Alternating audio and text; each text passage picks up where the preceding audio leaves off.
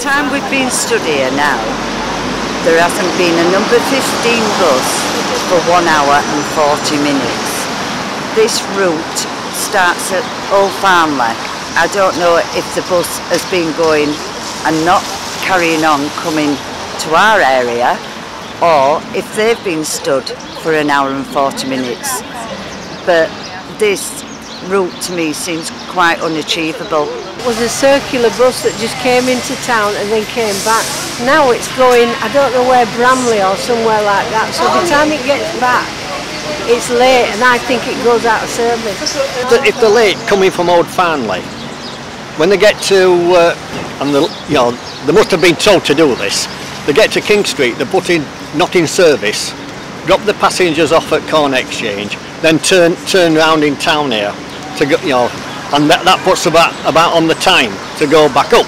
So they miss out East End Park area, Cross Green area completely. When I used to work, I used to get the weekly ticket, and few weeks I had to ring taxi like 2 or 3 times per week because the bus never came. When it runs it's alright, but it's just uncertainty. It's just ridiculous really. You never know when you're going to get back home, do you? No, it's like you can dash coming down from bus and come in, then you've got to wait an hour. We're happy with the half-hourly service if it's reliable. We love to come into Leeds and do a shopping in the market. We're afraid to buy anything that's too heavy in case we have to walk home. For the people travelling to work, we've had people moving because of the bus service that's not getting them to work. Employers don't believe that a bus could miss so much, but it does. And this is making our area more transitional. It's making people miss hospital appointments because the bus doesn't come, they don't have the taxi fare. For carers it's causing great anxiety because they don't want to leave home and the uncertainty of not getting back, and it's just causing a lot of unnecessary isolation. A few weeks ago I was waiting in Bowling for a bus.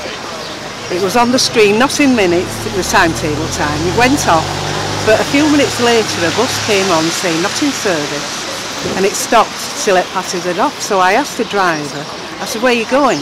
And he said, oh, I'm not in service, love. I said, what were you? Were you the number 15? He says, oh yeah. He said, I don't know this part of the route, so I've got to turn round. So the people waiting at all the stops wouldn't have had a bus. Now we're waiting now, lots of people waiting now for a 15. It's nearly past, it's 20-25 minutes late. I've seen 2 buses going down not in service, and it won't surprise me if one of them was our bus and they're pulling it out. This has been going on since first took over now. We've got 3 ward councillors. There are all the tenants and residents meeting in the area, and this is a major problem for them. They've tried everything. We've made a deposition to the council, and still, as you've seen this morning, things haven't got better. The councils have tried.